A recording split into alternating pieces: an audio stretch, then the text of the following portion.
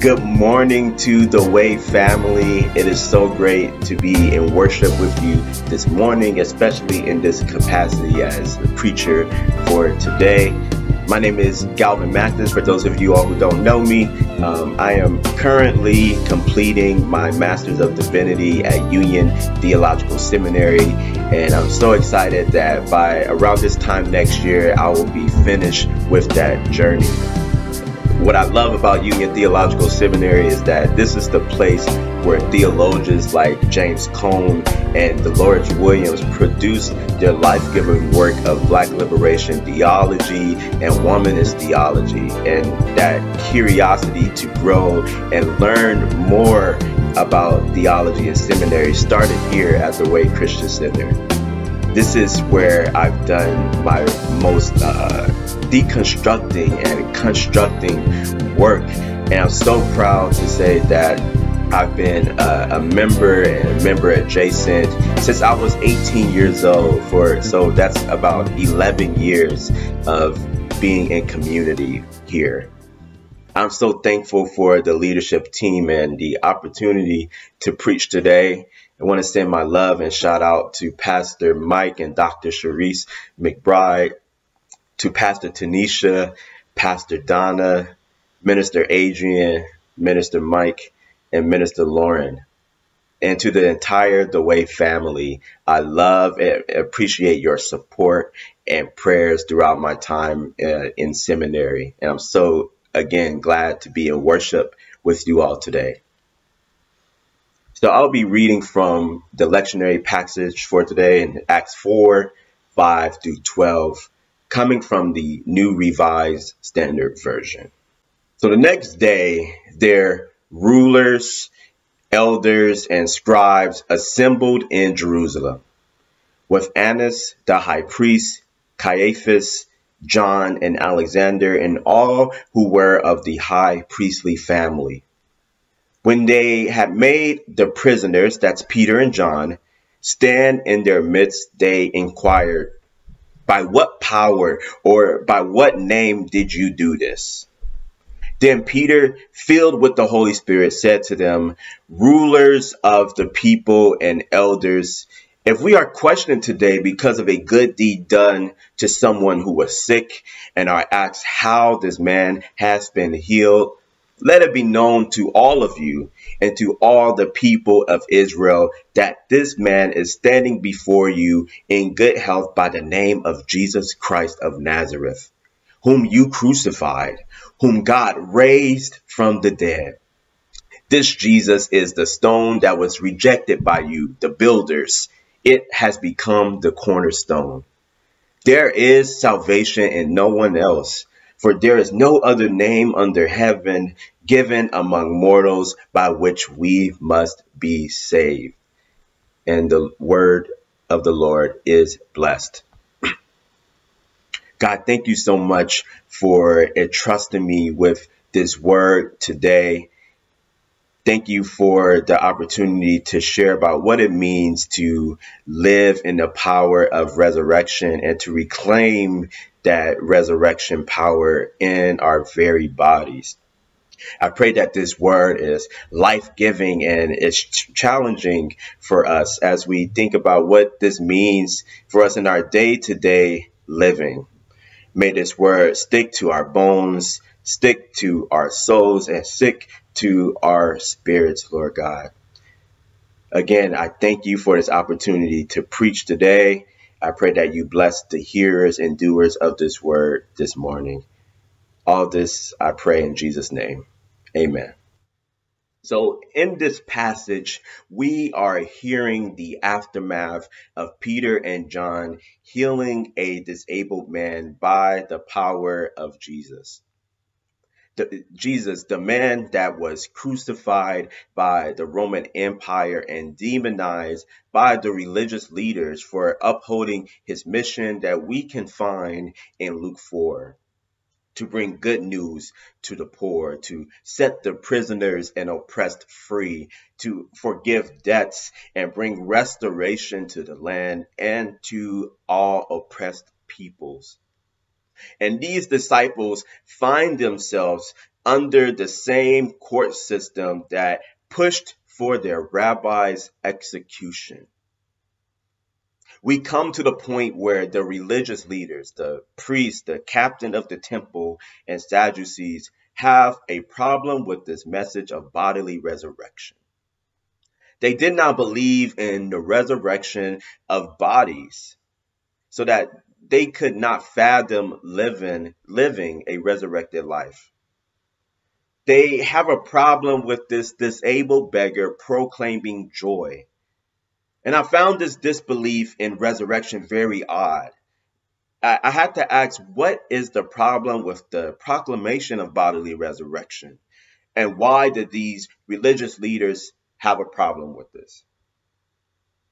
You see, the temple authorities were completely fine with this disabled person being at the gate outside the temple. They were okay with him asking for change as long as it was outside the temple. But when the disciples in chapter 3 of Acts ascribed dignity to this man by stopping and acknowledging his existence, by proclaiming the power of Jesus, and by walking with him into the temple, there was a problem. During this time, the prevailing doctrine was that a disabled person became that way because of either their own sin or the sin of their parents. So for the disciples to ascribe dignity to this man, to bring him back into the worshiping community he was excluded from, and be given a message about resurrection of bodies was baffling and a problem. This man also goes against gender norms and dances joyfully outside the gate and into the temple. The religious leaders were definitely angry about this. And on top of that, we see the disciples in court telling them as the builders who refused Jesus, the cornerstone. If you don't notice, the cornerstone is the most important part of a building, and without it, the building will crumble. So they're telling them that as the builders who do not have the cornerstone of Jesus, that their building will crumble without this cornerstone. And without this life-giving message about bodily resurrection. Their system of exclusion was being challenged, and people started to reject some of their theological doctrine. We must be like the crowd who were amazed at Peter and John and analyze who these builders are that have rejected Jesus as the cornerstone. We must analyze how we ourselves might be participants as builders in excluding others. One of the ways in which we might be participants as these builders is in the way that we exclude disabled people and their bodies. In reading the Bible and disability commentary and studying disabilities theology, I've learned that texts like these are interpreted in ways that harms and erases the disabled community, which leads to how they are treated on the streets, during presentations or lectures where there aren't any image descriptions given, and in church when we don't actively pursue accessibility for all. When we participate in this portion of exclusion, we are subscribing to a middle class spirituality that when we see the disabled community as problems to be fixed rather than people created in the image of God. So we must interrogate this if we are to truly proclaim ourselves as reclaimers of resurrected living. And it is something that we just can't ignore within this text. As we are looking internally to examine if we are builders and what does it look like to combat that, we also must look externally and identify who are these builders that are among us, that we must question their doctrine. That is not good news, especially for those of us who want to reclaim resurrection in our bodies. We have religious leaders who proclaim that social justice isn't part of the Bible, completely ignoring Jesus' mission in Luke 4. We see progressives like Nancy Pelosi thanking George Floyd for dying, like his only purpose was to die. We see progressives again thanking Black women and pushing them to save the United States as if they are servants of liberal politics. Black bodies are only meant for sacrifices, it seems like in their eyes, and servitude, as if there is no resurrection for our community. We see conservatives who became so riled up about the blood and Lil Nas X's Nikes, but refused to talk about the blood in the sweatshops that built the Nike empire. They had something to say about Lil Nas X giving Satan a lap dance while they're playing Satan's advocate, standing side by side with him, saying that the death of Ma'Khia Bryant was justified. They talk about the blood and the lap dance, but they refuse to talk about the deaths of Adam Toledo and Dante Wright and say that their deaths were justified. So as we are in multiple pandemics of racial terror, gender violence, homophobia, transphobia, climate change, and COVID-19, what does it look like for us to reclaim resurrection in our bodies? How do we reclaim resurrection on earth as it is in heaven when the builders have built systems against this gospel message?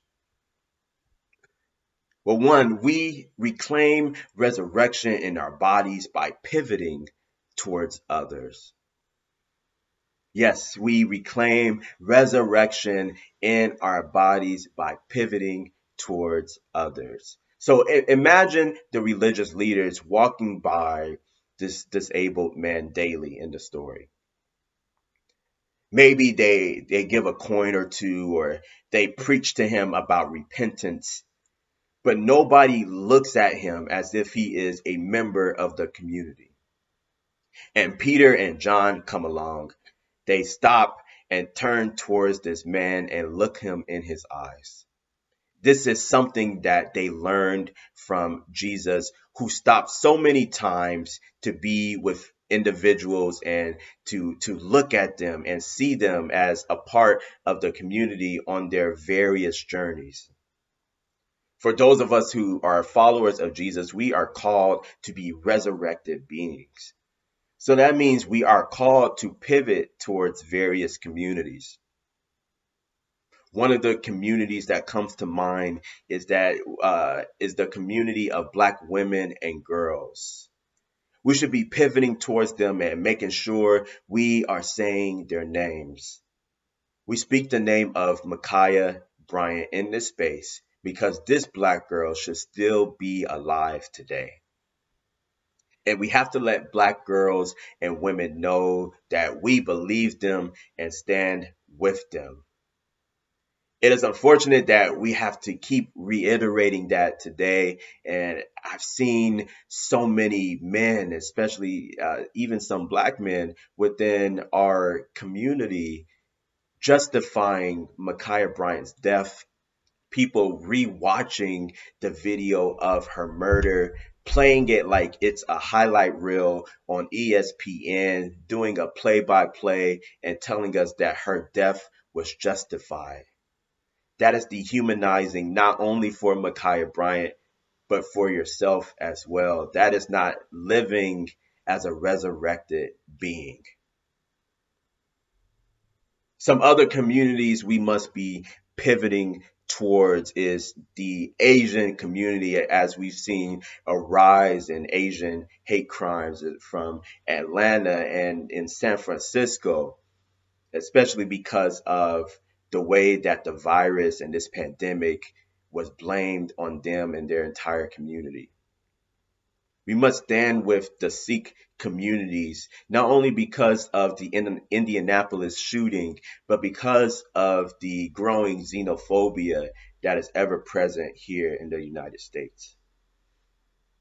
We must pivot towards the transgender community, especially the Black transgender community, who often go unnamed, like Tiana Alexander, Dominique Jackson, Jada Peterson, Dominique Luscious, Remy Fenno.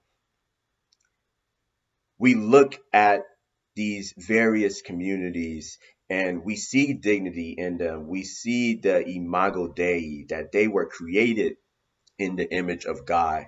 And that is what it means to reclaim resurrection in our bodies. The next way that we reclaim resurrection in our bodies is by simply being in our bodies. We reclaim resurrection in our bodies by being in our bodies.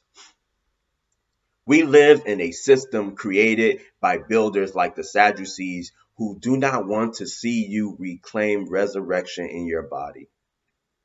The disabled man that interacts with Peter and John is brought back into the community from being on the margins and excluded from the temples. He doesn't slowly enter the temple with piety after his healing, but he dances. He walks and leaps in a way that probably doesn't go with the gender norms for men. He rejects toxic masculinity that says that he must be stoic in his presentation, and he instead gives a beautiful praise to God and has a joyful reclamation of resurrection in his body, because he is seen as worthy of being part of the community. So let's live out this resurrection in our bodies by taking naps when we are able to, by saying no to pushing ourselves to do those projects or homework assignments after 1 a.m. And I've enjoyed seeing these examples of living the resurrection life in your bodies here at the Way. Some folks I want to highlight, I've seen Sister Candace and Brother Rucker skating, I believe in a park. I've seen Pastor Mike having the daddy-daughters camping trip. Or Pastor T playing b-ball or attempting to play b-ball with JoJo. So these are all various ways of what it can look like to live in our bodies, to reclaim resurrection and to actually live it out. And if you have not learned anything about this pandemic, we should know that this empire loves to see dead bodies, souls, and minds. It loves to keep us serving capitalism so that we don't live this resurrected life. So we must live it in our bodies in joyful and grace-filled ways that protest the ways of the builders. And we reclaim our resurrection by giving notice to the builders. We reclaim resurrection in our bodies by giving notice to the builders. So what does that mean, to give notice to the builders? It means that we must be like Peter and John and accept the call to proclaim prophetically that without Jesus, the cornerstone, these systems that these builders have built will crumble. These systems of policing that can allow white murderers to have their day in court while shooting Black children, women, and men on sight must crumble. These systems of excluding queer and trans folks must crumble. We have to pray with our feet for abolition to these unjust systems and construct something new with the cornerstone, who we call Jesus. These builders are going to continue to build. These so-called Christians, white supremacists, heteropatriarchal builders have to know that we do not subscribe to their way of being because they have rejected the cornerstone. So family, know that there is a cornerstone that desires for us to build our lives both communally and individually in ways that show we are resurrected beings. I want you to put in the chat, I want you to shout it out loud in the living room. I reclaim resurrection in my body today. I reclaim resurrection in my body today. I reclaim resurrection in the body of my community. I reclaim resurrection for the bodies of those on the margins. Let us leave from this service reflecting on how to live as reclaimers of the resurrection in our bodies. And as we let the builders know that they do not have the final say over our bodies, minds, and spirits, let's make sure that we are also pivoting towards other communities. Let us show that we are resurrected beings in the way that we show up for other communities and other people during this time. So let's think about who are those people we are going to be pivoting towards this week. Who are the people we are going to be pivoting towards this week? As we reclaim resurrection in our bodies by being in our bodies, what are the ways we are going to be joyful, the ways that we are going to give ourselves grace during this week? Are you going to make sure you take a nap? Are you going to schedule a Zoom date or a happy hour with some friends? Let's think about those ways in which we are going to reclaim and live out resurrection in our bodies this week. And as we are doing that, we'll be serving notice to the builders that they do not have the final say over our bodies. But our cornerstone does. Jesus, who came to set the captives free. Captives to capitalism, toxic masculinity, transphobia, the prison industrial complex. Jesus, the chief cornerstone, came to save the oppressed. That's liberation. Jesus, the chief cornerstone, came to save us, to save all oppressed people, to forgive debt, to bring back alive the land in which we are standing on. That is the ways that we must think and live and have our being as we remember and think about what it means to live as resurrected beings. So let us remember the chief cornerstone, that Jesus wants us to live and reclaim resurrection in our bodies today. So again, shout it out. I reclaim resurrection in my body. We reclaim resurrection in our bodies. I love you, the Way family. Go in peace.